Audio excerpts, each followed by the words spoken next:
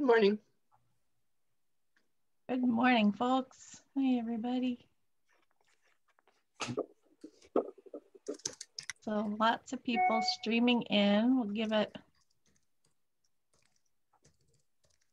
one more minute. You know, Mark, I see you more on than I see my wife these days. I know, isn't it great? Yeah, it's pretty funny. All right.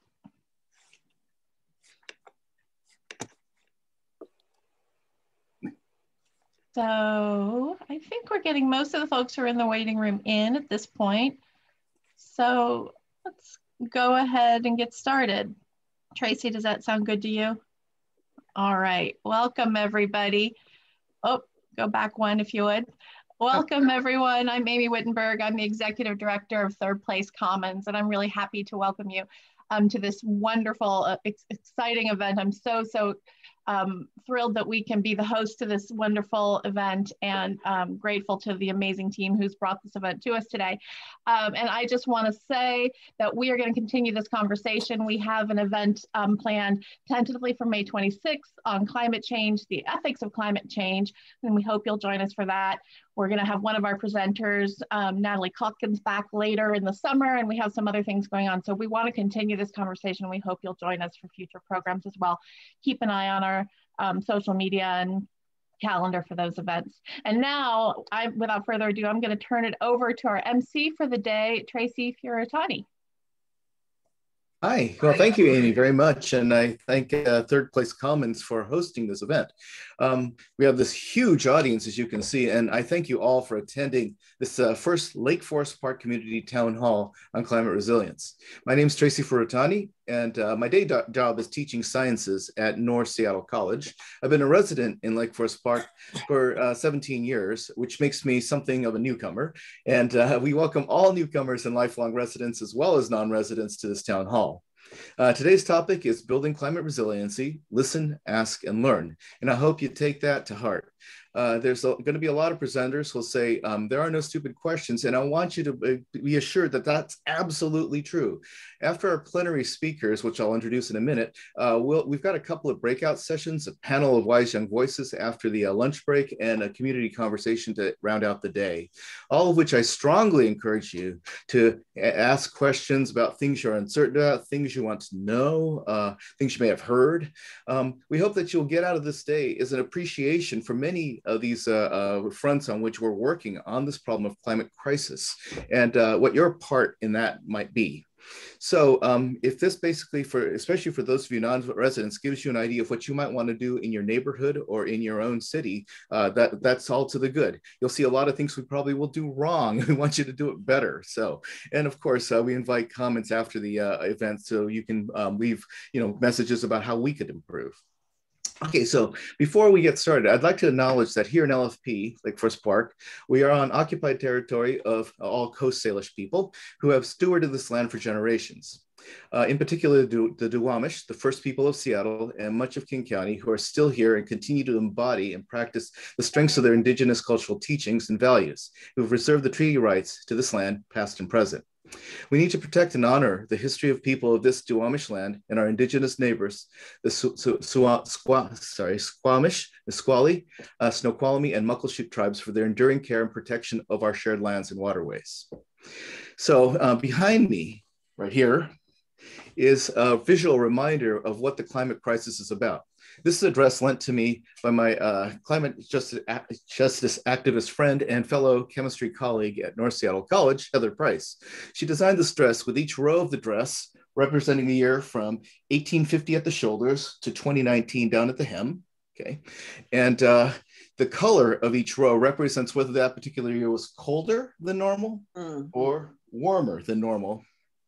And normal is defined as essentially this stretch right here from 1970 to 2000. And so you can see clearly the trend that's been happening over the past few decades. So, that's what we really want to talk about today, is basically what we can do about that. All right. So I want to present first, it's my great honor and privilege to introduce the mayor of Lake Forest Park, Jeff Johnson. He's been serving as mayor since 2015 and is a lifelong resident of the city. One of his visions is that he would be able, and I love this, is that he would be able to take his grandson fishing in the streams of Lake Forest Park someday. And we hope that he has achieved his vision. So Mayor Johnson, if you'd like to say a few words. You betcha. Thanks, Tracy. Hello, I'm pleased to welcome you on behalf of the City of Lake Forest Park to this town hall on this critical topic. Several years ago, Lake Forest Park joined the King County Cities Climate Collaboration, K4C, the county organization which is working to reduce carbon emissions and reverse global warming. As one of K4C's cities, we have all adopted the goal of reducing carbon emissions by 50% by 2030 and 90% by 2050. There's a lot of work to be done. We have one great advantage as we move forward. We have preserved and enhanced our tree canopy. We have an inevitable urban forest.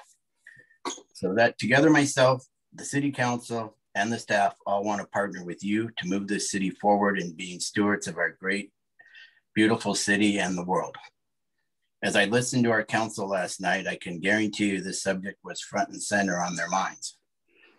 With that, I would like to ask you, while you discuss what ideas and changes we need, you also think in ways to assist the city in the means to carry out our goals. We're all in this together. So we need your help and we are here to help you. Just on a little side note, because most of you know I own an auto repair shop and a gas station.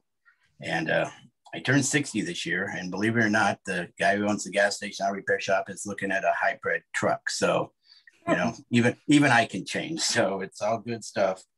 So with that, thanks folks who organized this. It's been a lot of work. It's been going on. Thank you to all the citizens and who are here. Thanks, I'm sure a lot of my council sitting there. And with that, let's move on and listen, ask, and learn. Thank you very much. Thanks, Mayor Johnson. Appreciate your comments, and I'm, really looking forward to basically you and the City Council getting feedback from our group here about the direction we'd like to take our city to. I've just been reminded, that if you want to basically center the speaker on screen, up in your view box in the Zoom window, there's basically a thing called speaker view if you're not aware of, and what that'll do is center the speaker on the screen and make them big, and that way you can actually kind of get see details like in my dress, for instance, and stuff like that. Okay, anyway, so we begin today's program with a couple of plenary speakers, both who are experts in their fields. The first speaker is Vicki Stiles. She's the executive director of the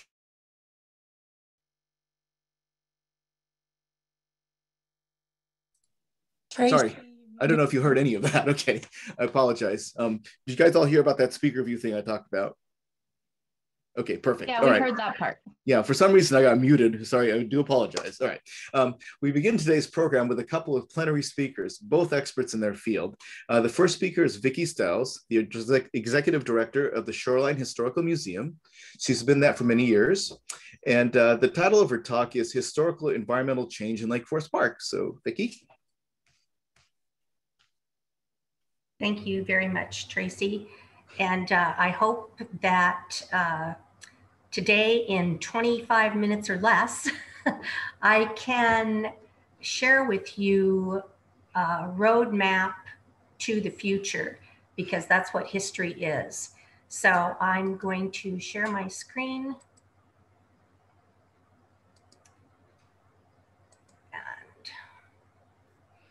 I'm going to tell you a little bit about the museum first. If only it will come, there we go. And then I will tell you about the 6 things that have really affected our environment and habitat in the Lake Forest Park and Northwest King County area. So the museum has been around since 1975. And we're located in Shoreline at 18501 Linden Avenue. And happy to share any of this information with you later if you want more detailed resources. The first thing I'd like to talk about, is, well, environment, habitat, and climate all go hand in hand. And you'll see that in Lake Forest Park, besides glaciation of thousands of years ago, there have been what in my mind I call the big 6 factors that have affected habitat and environment. First of all, the people themselves have been here for thousands of years. David Berge, the author of Chief Seattle and the Town That Took His Name, who is an authority on the Native American occupation of this area, estimates that the Duwamish and their relatives have been in this area for about 650 generations, or in the neighborhood of 12,000 to 13,000 years. It's well known that this area was the host of a permanent winter village belonging to the Tuobadabsh, a Duwamish group who also had a village at Matthews Beach. And on this map, you can see Lake Forest Park, if you're able to follow my cursor, where there was a village, and also Matthews Beach here. And you'll see a system of trails, not like we know the Burt Gilman Trail today, but ways of getting from place to place to important places.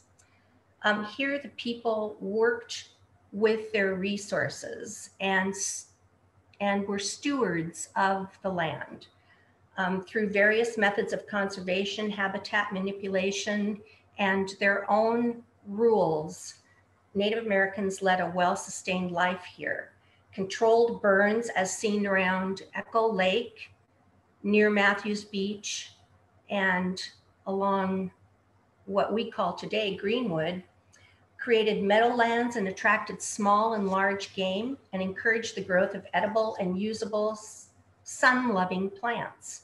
There were many other conservation practices as well, such as the use of seasonal fishing weirs that allowed certain fish to always get through, and the carefully specific collection of materials, for instance, a way of collecting cedar bark and roots so as not to kill the trees.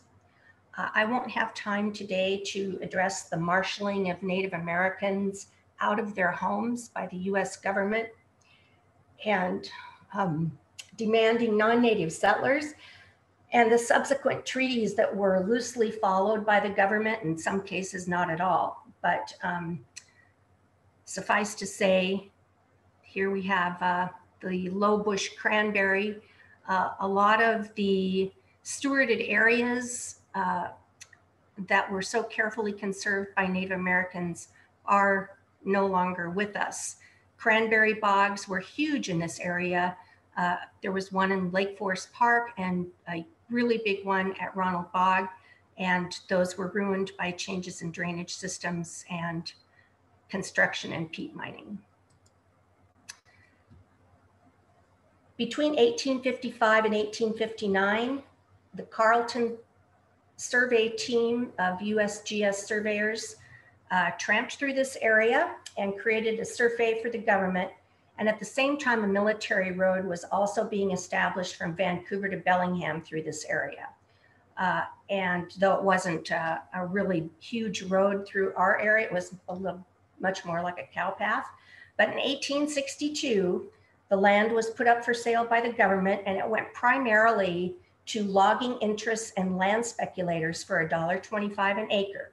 And all of the people you see on this map are the original non-native certificate holders.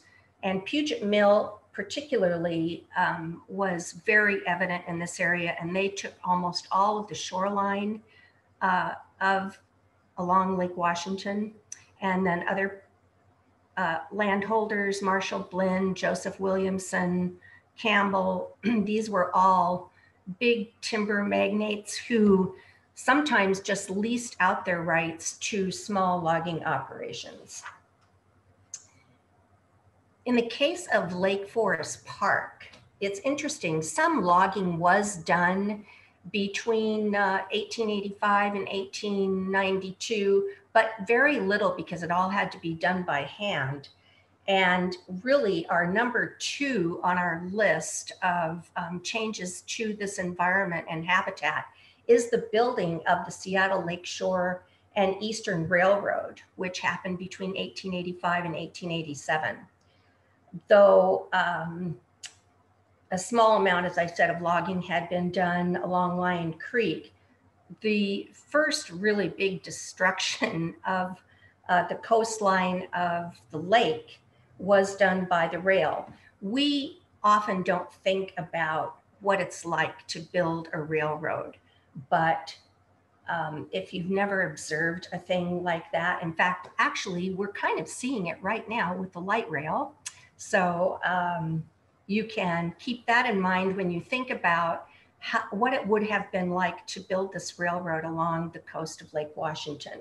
So a lot of equipment has to be brought in, land has to be cleared, there has to be places for materials to be stored, and there has to be places for the construction crew to live, eat, sleep, perform bodily functions. All of this activity would have wreaked havoc on the streams emptying into the lake and disrupted the fisheries, as well as wildlife depending on those resources. The construction of the railroad forever altered the habitat along the lakeshore, and 20 years later, we can look at pictures of the lakeshore and still see a very disorganized and disarrayed shoreline that resulted from that project. Well, since hand logging was so difficult, what really changed all of Lake Forest Park forever was number 3 on my list, and that was the bringing in of the logging train by the French and Fish Logging Company around 1900. Again, this required heavy equipment and establishing camps that created habitat destruction. But the taking of nearly every single tree, because it was relatively easier than hand logging, just changed the environment completely and changed the microclimates of streams and part of the lake. So I'm going to show you some pictures. Now this is the French and Fish Logging dumping their logs off into the lake. Everything was logged from Lake Washington up to Lake Ballinger. And if you look at this picture, these pictures, you can see there's not a tree standing. The area was completely changed forever because of this logging. And you can believe me when I say there's no old growth left, maybe in a gully or two where they couldn't get to the trees. And it happened all the way around the lake. If you look across in the background of this photo, you'll see the moorlands. That's part of Kenmore. You see a spindly tree or two standing, but this was a moonscape. Well, when Ole Hansen chose to purchase this logged off property that he would call Lake Forest Park, he was not seeing the original forest. He was seeing meager second growth and an enormous swath of cleared land that would not need much more clearing before he could sell it to people who wanted roads and cleared lots. His sales pitch, however, was really interesting. He was asking people to envision what could be, I think. But of course, number 4 on my list is the not only clearing, but the subsequent sale of the property to the North Seattle Improvement Company, Ole Hansen's real estate arm. So as people wanting to get out of town began to trickle into Lake Forest Park, here we see the results of Aishel Curtis's efforts to create a rather false picture of what Lake Forest Park was. They photographed only places where there were trees. It was advertised in 1910, and they made sure to show the beauty that was left behind from the logging and completely avoided photographing any clear-cut areas. But when people got to Lake Forest Park, and here we see the survey team hired by Ole Hansen, this is what they saw.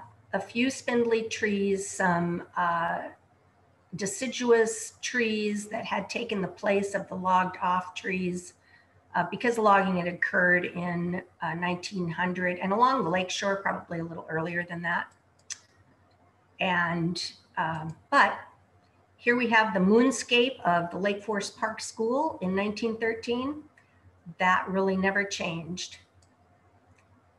The completion of the road, of course, road construction was very important, and also further changed the habitat at the mouths of the streams along in dumping into Lake Washington. Here is an introduction to number 4 on my list. The person taking this photo was seen standing at the end of the pier that we just saw previously. This is right before what another really devastating change happened in Lake Forest Park. Sorry to keep using the word devastating, but you can see what a big, big difference these things made. Here we have the railroad right along the lakeshore, and up here you can just barely see a little truck coming along what would become Bothell Way on the Gear Erickson Road. And of course, there were steamers that ran the lake, and up until 1916, you could go sightseeing up lakes, the Sammamish River to Lake Sammamish, and that was a very popular trip. Well, something happened in 1916 to change all of that. Here in the foreground, we see Lake Union, and in the background, Lake Washington. And this is the portage between the two lakes.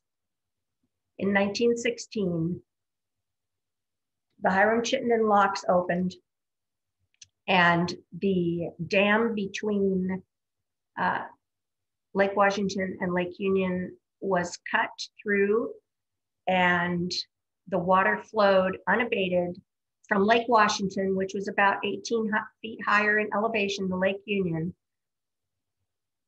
into Lake Union, and Lake Washington lost about 9 feet of water. That translated into somewhere between not too much and hundreds of feet of extra shoreline. It left the stream outflows changed forever and completely eliminated the historic salmon runs, as the salmon had always come home up the Black River. The Black River was the outlet to Lake Washington, and the lake, with the lowering of the lake became lower than its outlet, and the Black River dried up. This eliminated the salmon run and also eliminated the last vestiges of a traditional way of life for the Duwamish people, most of whom were living along the Black River and the Duwamish River. It was a very sad event and something that was not even noted in the newspapers. Well, so the salmon that we see today are not from that original run. This shows the reconfiguration of Lake Washington shore. Snags had to be culled out of the lake. It was just an incredible view of what had happened. I wish that we had more photographs of it. And here you see them, people enjoying the muck of what was left after the lake was lowered, and you can see the piers. This is the pier at Lake Forest Park that we saw earlier. It's no longer in the water. So people with piers weren't very happy, I'm sure, but Pope and Talbot, the real estate arm of Puget Mill, was very happy because they owned a lot of that extra shoreline. And here again, you can see, oh, sorry. Go back one.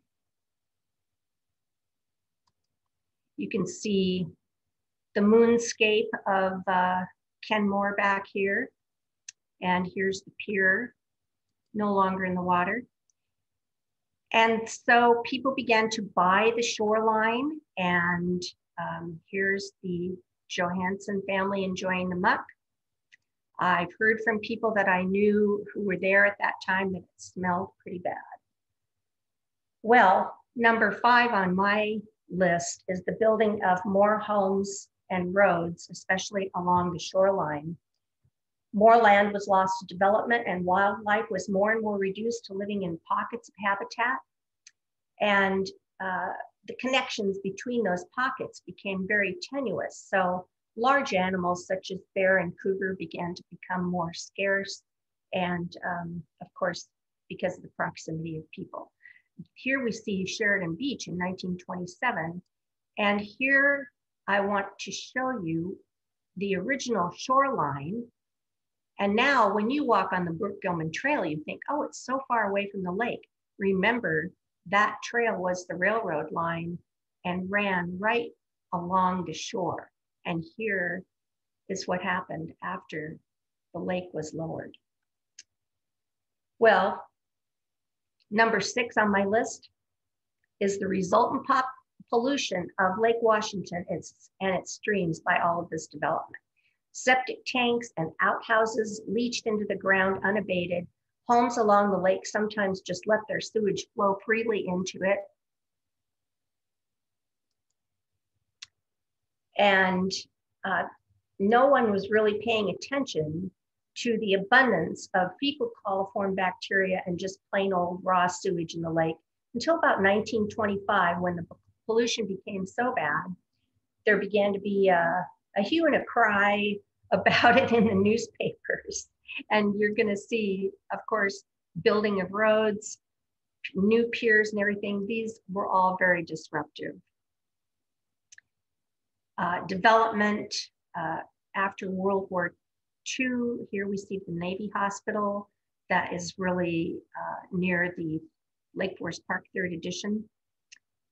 They had their own sewage treatment plant, but nobody else did.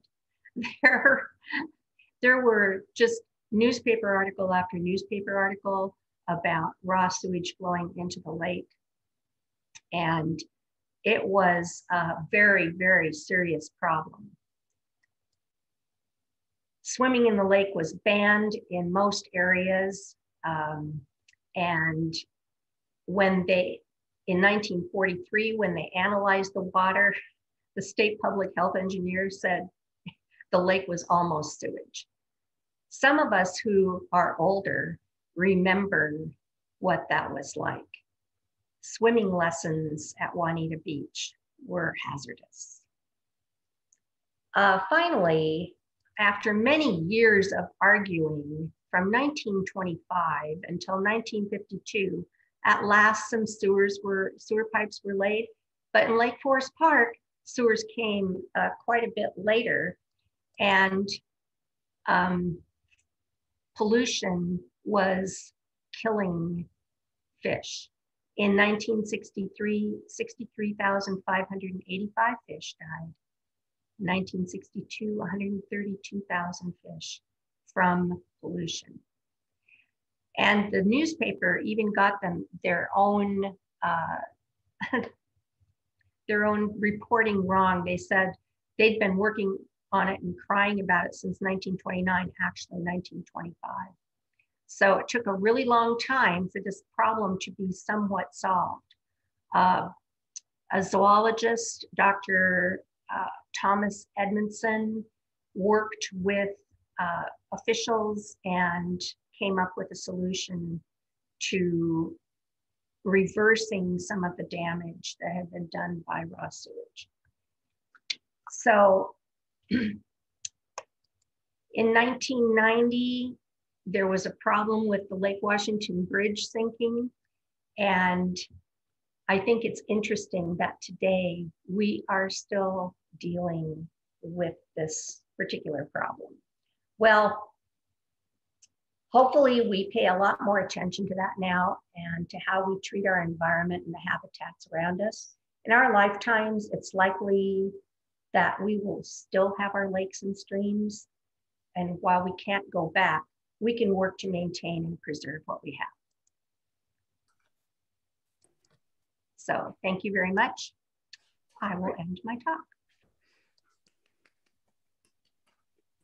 All right. Thank you very much, Vicki. That was really informative. And, we always think of Lake Forest Park as this, undespoiled natural preserve at the north end of the lake. But, it is a second generation anthropogenically modified environment, isn't it?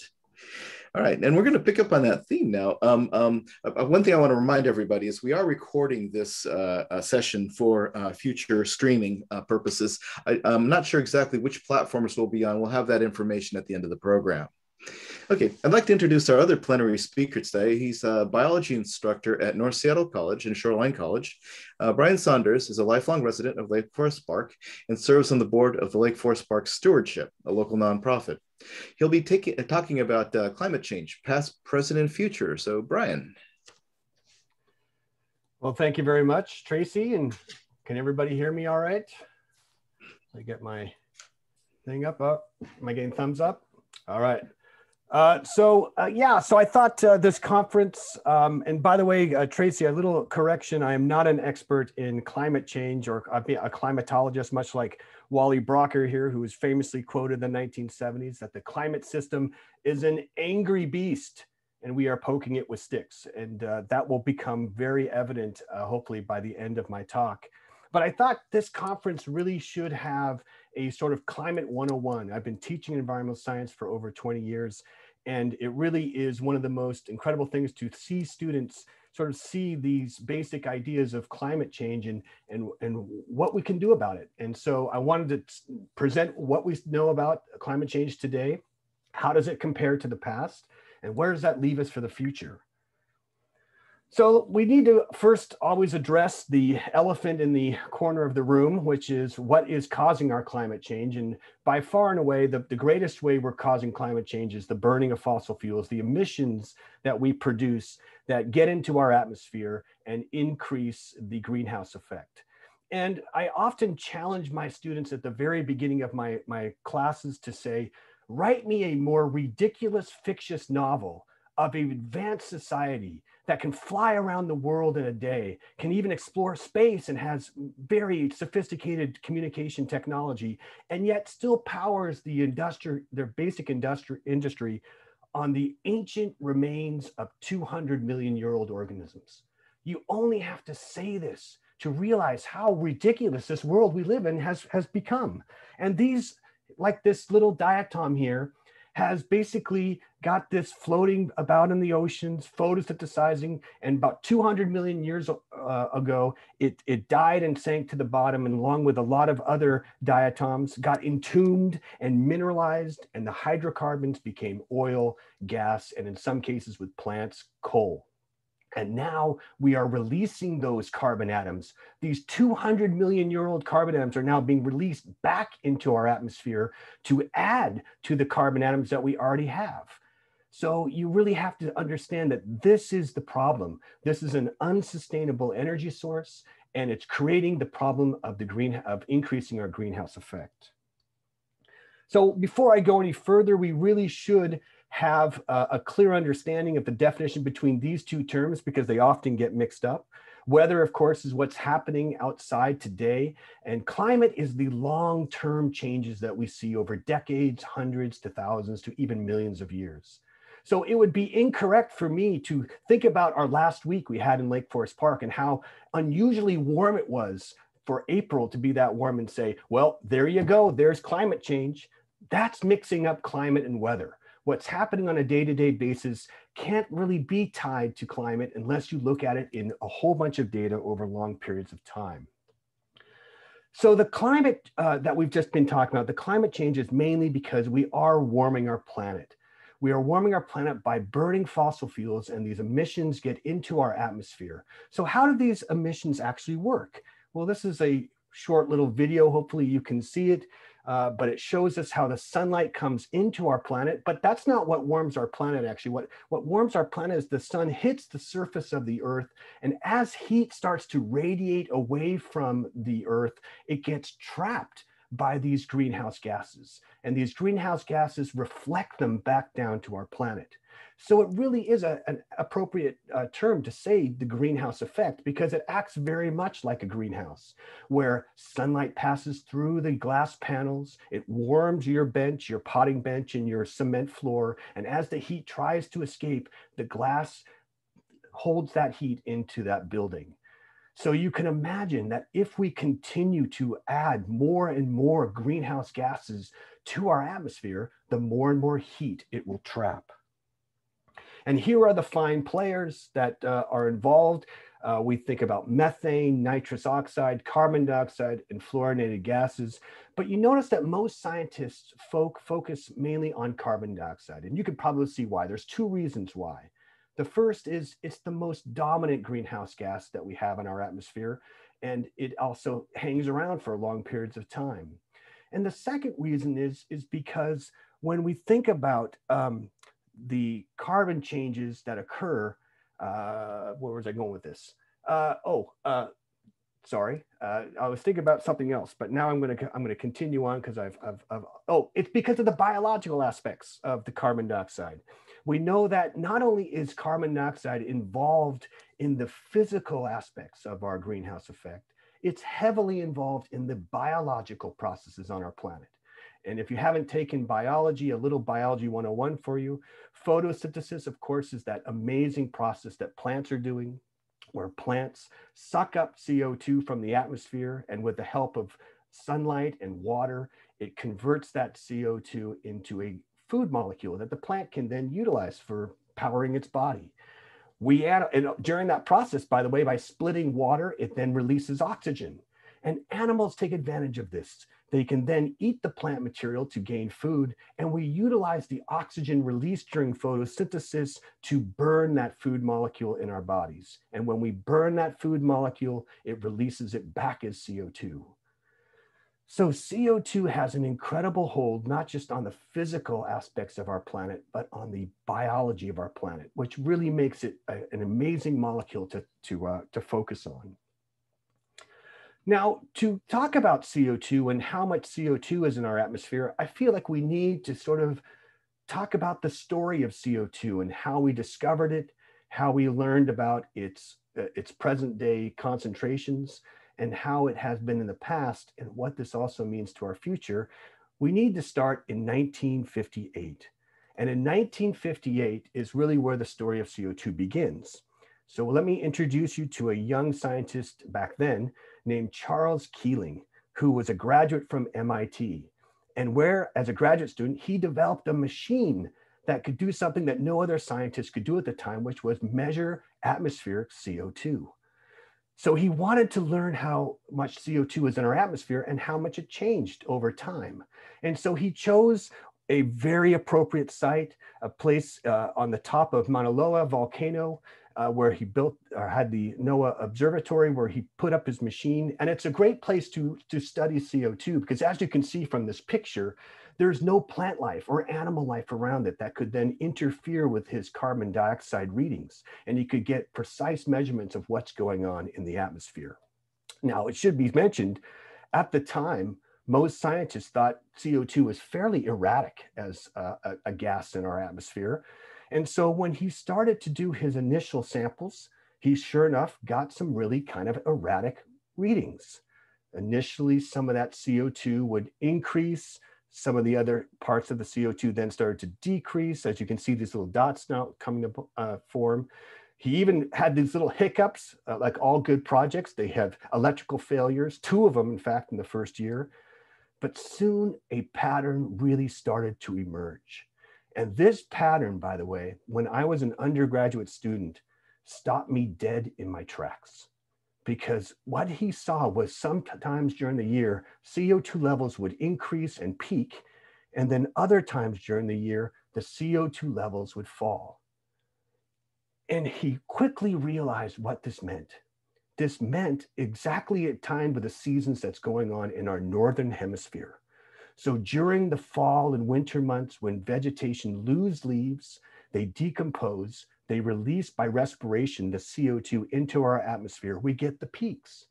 And then during the spring and summer months of the Northern Hemisphere, plants reawaken from their winter hibernation. They begin to photosynthesize and they suck up the CO2 from the atmosphere. So we have this yearly peaks and valley. And he just thought that this was amazing. And this to me was just unbelievable to see as a graduate student or as a student, because I recognized it's basically the planet breathing. The planet is sucking in CO2 from photosynthesis, breathing in and then breathing out. And when Keeling started to then analyze this year after year, he would get these same peaks and valleys. The decomposition of leaf during the winter months, the photosynthetic capabilities during the spring and summer months. And it was just an incredible thing to witness. This is the first time we had witnessed this type of change that occurred on a seasonal basis. But as Charles Keeling kept on measuring year after year, a troubling trend started to form. And that troubling trend is that the CO2 levels still peaked and valleyed, as we see, but the overall concentration of CO2 was increasing over time. He started measuring in 1958, and ppm, by the way, is parts per million of carbon dioxide. And he started at about 318 parts per million. And by the time he died, by the way, in 2005, we had reached about 400 parts per million of carbon dioxide. It's a moment that we really should pause, because at this point in time, we have direct evidence that the burning of fossil fuels, which releases carbon dioxide, is being added to our atmosphere, and it's increasing our CO2 levels. This is the first time that has ever been shown. Now, what happens if we continue on with our burning of fossil fuels as business as usual, as they say? Well, there are projections that we could double that 402, get up to 1,000 perhaps parts per million. And even if we were to stop our production of CO2, as shown in this graph, we would still increase, CO2 levels would still be high for a while because of the longevity of CO2 in our atmosphere. But at least we could avoid perhaps some major disasters. All right, so what does the CO2 levels mean as far as temperature goes? Well, when we look at the temperature, and this is of course done by many different thousands of scientists doing double checking and measuring temperatures from when we could way back in the pre-industrial ages, or maybe in the mid of the industrial ages, 1850s, to today, we see that kind of relationship that we have always known in the past is the relationship between CO2 and temperature.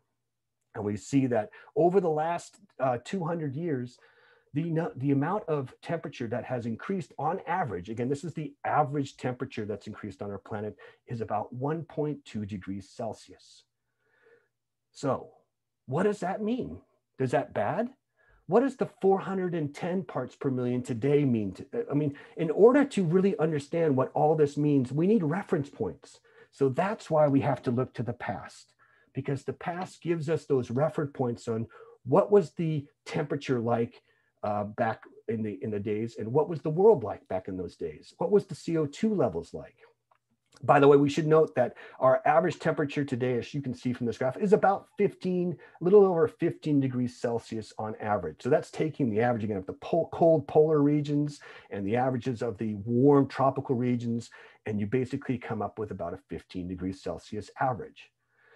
And there's two things you should take away from this graph.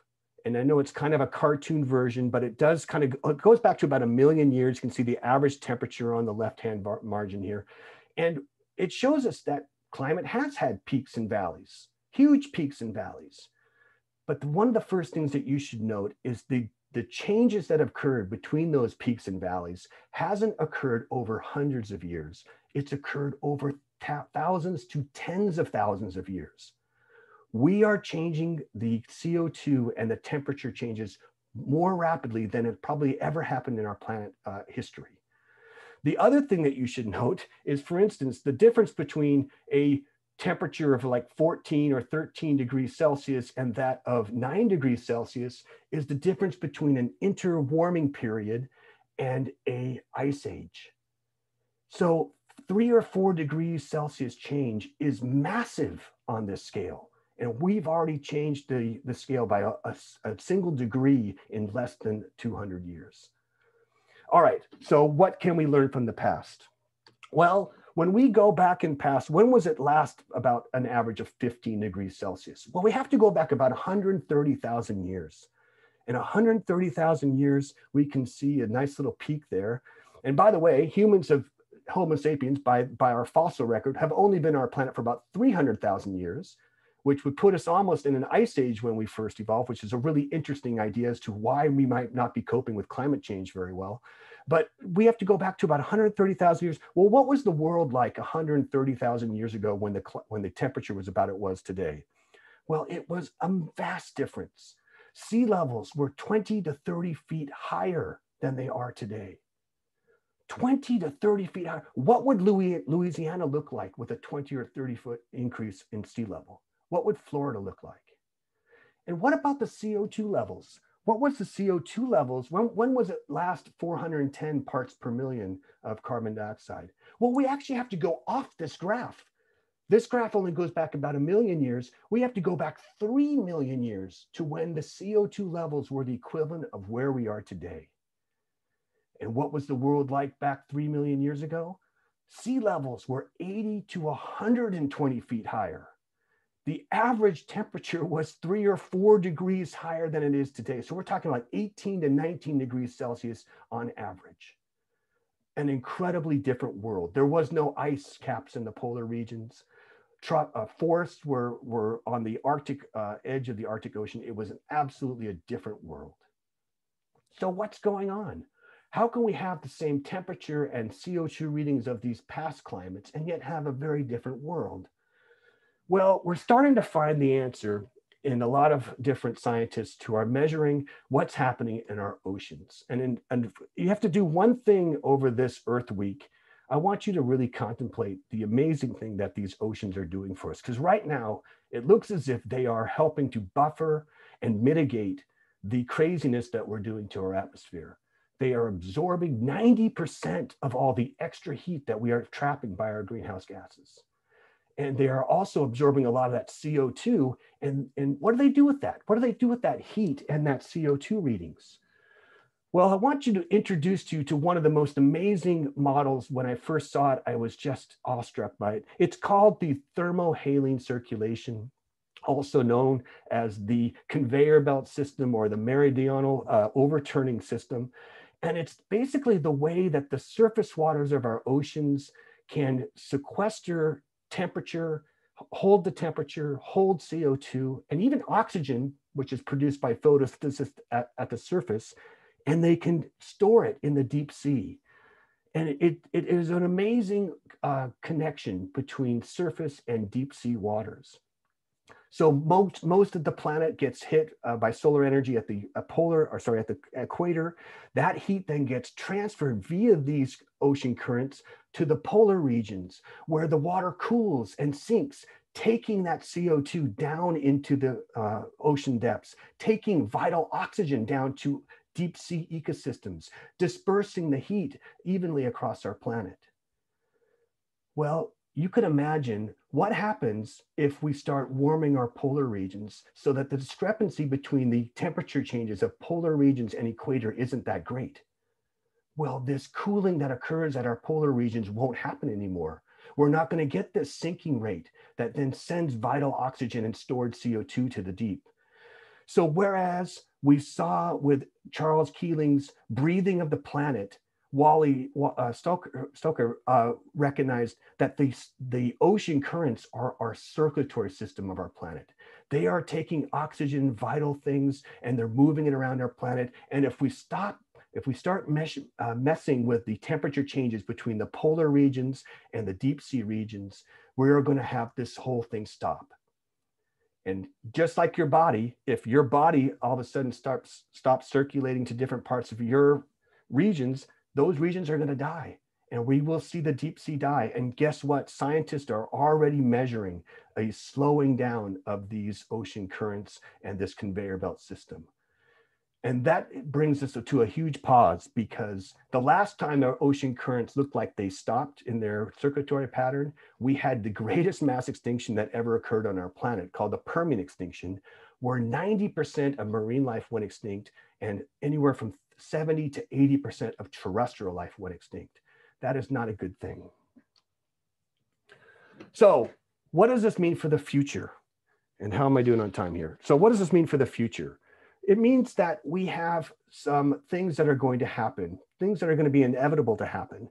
Rising sea levels, I've already talked about. And by the way, rising sea levels, where the majority of people on our planet live on the coastal regions, we are going to have massive climate refugees.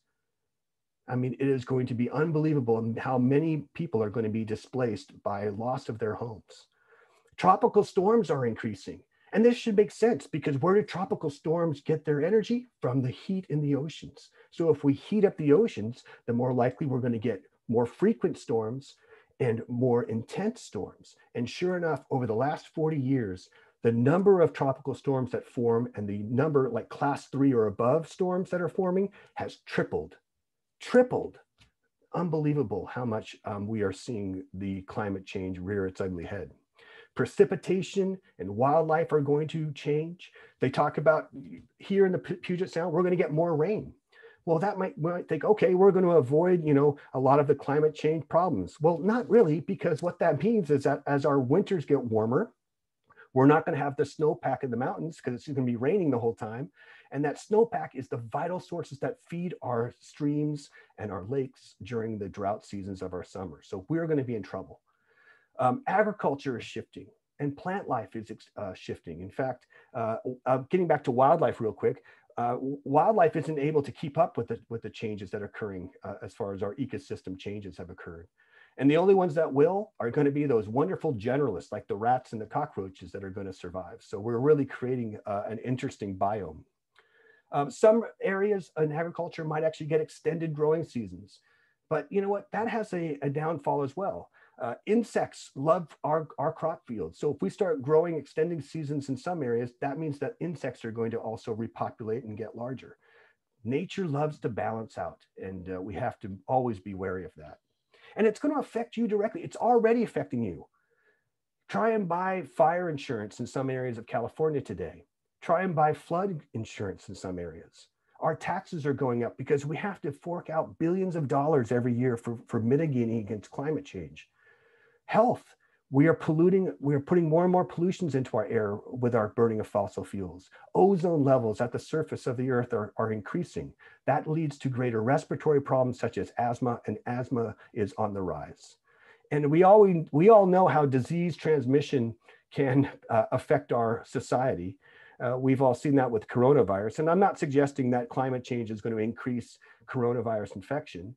But when we think about, let's say we get more warmer weather around here, that means there's going to be more mosquitoes year round. And those mosquitoes are great at being vectors for transmitting diseases like malaria. There's no doubt that malaria will come back. So I'm going to finish though, because I think there is optimism. There is a case for optimism. And that case for optimism, we have town hall conferences like we do now, which is showing us that we care. We want change. We want to see something happen. We're tired of the business as usual model. There's huge momentum. People are being educated earlier on climate change. There's a huge momentum of people who want to see their changes, and they're voting. They're voting with their conscience. They're saying, I'm not going to vote for that person because they don't believe in climate change. Renewable technologies are becoming cheaper, more available. And it's a race to figure out who can develop the next major breakthrough. World policies. Hey, our President Joe Biden has just announced that we are going to cut emissions by 50% in 2030 compared to the 2005 levels. And he says he does that because it's a moral obligation. Poppycock. He's doing that because all the other world countries are doing the same thing, because it's an economic incentive. There is going to be huge financial gain for those who can develop policies faster. And I can guarantee you that everybody wants to have the monopoly on that great renewable technology so they can sell it to other groups. And then finally, and this is why I'm so honored to be the moderator for the youth voices this afternoon, because the youth are speaking out. They are taking control of our dialogue. And if you haven't seen Greta Thunberg's United Nations climate address, it is powerful and it is eloquent and it is truth. It's right on. And it is something that we see these young people saying, we're tired of this. We need change. And that's why it is going to be a wonderful future. So I'm going to end it there. I think I might have gone over time. I apologize. And Tracy, do you want to? No, that was awesome. Thank you very much. All right, so my friend Heather reminds me that we reached 420 parts per million CO2 average atmosphere on April 20th this year, so only a couple of days ago. So what a way to celebrate Earth Day, right? Okay. I've never done this before, and perhaps basically some of the other co-hosts can help me out here, but I want to take a question or two from the audience for our speakers. So if you want to ask a question, if you could write the word stack in the chat, and that way I can call on you and we can kind of do this in some sort of organized fashion. Normally I'd have you come up to the microphone, right? But that just isn't going to work today. So does anybody have any questions for our speakers? Mute.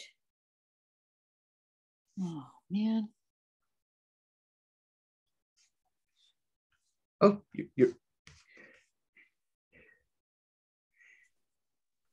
Hello. Okay, there you go. Okay, go ahead, great. Please. Go ahead. I just want to thank Professor Saunders for his great conversation and sharing with us, and letting us know what our present situation is, plus what our future is what we're looking at. And I just want to know, as far as what can we do to really help? I mean, what are things that we're already doing things already, but what can we really do to help create a change, a greater change? Well, I think one of the things is one of the most important things to do is to really vote, to get out and vote, and to choose leaders that are going to make the smart decisions. And not just that, but hold them to it. Biden making that announcement is great, but we have to hold him to it now. Now we have to make sure that he follows through. That is probably the number one thing that we all can do, because this is not just our immediate future, it's the future for our kids. And I feel very passionately about that. And grow your own food, by the way. Grow your own food. All right, thanks. I have a hand up from Vivian, and unfortunately, there's too many people for me to kind of scroll through all the names. But Vivian, if you still have your question, please feel free to ask.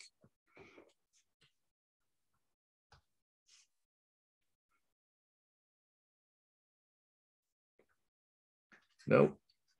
Okay. Does anybody else have any questions? I'm sorry. Okay, here we go. I had to unmute myself. I just realized I was talking muted. Okay, that's good. That's good. Go ahead, please. Sorry. Mine's kind of a double fold, because a lot of times we have our tree canopies cut, and then such as with our light rail system in Shoreline, and then we're told that our trees are going to be replaced. Well, a lot of times they're replaced with these small trees that will never get big, and which will produce less oxygen and absorb less carbon. And then we also have a problem with all these corporations who are claiming zero carbon as they offset, and how do we stop all the offsetting, and get our politicians to get on board to hold these people's feet to the fire, and with stopping the offsetting, and actually set a price on carbon that will make corporations want to change their bad behavior. That's my question. It's kind of, I'm sorry if it's too long. I'll address the last part. I mean, yeah, that was a loaded kind of question, but I'll try and address. So this is why I think voting is very important, because when you think about what that vote means, it means that we can start changing our policies. Instead of subsidizing fossil fuels, let's start subsidizing renewable energies. Let's start subsidizing things that actually help the climate. So those are big issues that I think can really have some leverage when we start using our vote very wisely. And Vicki, did you want to comment on that?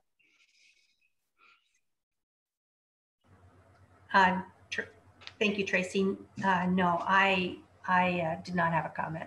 Okay. I think Sally had her hand raised. Okay. Well, actually, we're going to have to move on because we want to keep on schedule. So Sally and Mr. Cassover, I apologize for having to cut you off, but we will make basically the contact information for both of our speakers available. So if you have individual questions, I'm sure they'd be happy to answer it through that means. All right, so I guess basically now is your turn. All right, so this is your turn to choose your own adventure, if you remember that series of books. We're going to have a Zoom breakout rooms for various topics. So for instance, in breakout room 1, we will have Stephen Loff. I do apologize if I mispronounced your name. The past president of the Seattle Electrical Vehicle Association, the SEVA, will tell us about electric vehicles, both bikes and cars. In breakout room 2, we're going to have Natalie Calkins, who is the recycling coordinator for the Lake Forest Park Garbage and Recycling Utility Republic Services, and they also service a lot of other municipalities as well. And she'll talk about composting and recycling. And to get to these breakout rooms, you have a button down in your toolbar down at the bottom there. And if you click on it, you'll see basically that your name is under unassigned at the moment. And the idea is that if you look under the 11 o'clock hour, then you'll see that there are 2 choices: the electric vehicles, bikes and cars, and composting and recycling. So at this point, I encourage you to join one of these breakout rooms. And if the presenters in both of those rooms will wait a few minutes for everybody to show up, so say let's start at about 11:05, then basically we'll have opportunities for everybody to get there. Now, if you mess up somehow, or if you don't know how to do this, that's totally cool. I'll be around as well, basically Amy and a couple of the other Third Place Commons staff to help you basically to find your room and then basically be able to participate. Now, the point is then after when we get close to about 11:30 or so, you'll see an announcement that says the breakout room will close in about 5 minutes. That's your cue, speakers or presenters, to basically make sure you can wrap it up and get last comments from your group. And then we'll basically do the same thing at 11:30. So I'll see you back here at about 11:30.